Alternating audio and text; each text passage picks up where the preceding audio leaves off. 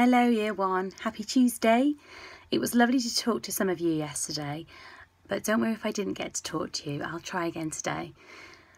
So what's in store for Tuesday? I've made some more handwriting and phonics videos, so we are going to be carrying on with our abracadabra family, and we're going to be doing the A and D letters in handwriting.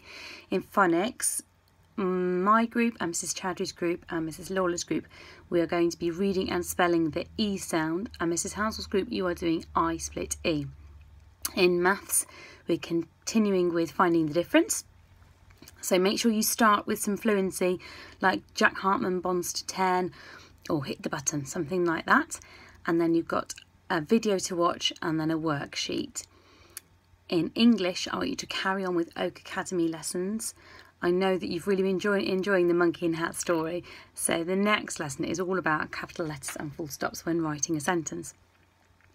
And finally, the last lesson I've planned is science. I did try and turn this into a video, but I'm afraid my laptop wasn't up to it, so I've just had to leave it as a PDF. So you're going to have to go on a bit of a toy hunt for this lesson and do a bit of drawing and labelling. There's a story from Mrs. Chowdhury on the website as well, so be sure to have a little look at that one. Okay, have a lovely day. Send me your work if you like, and I will see you tomorrow. Bye.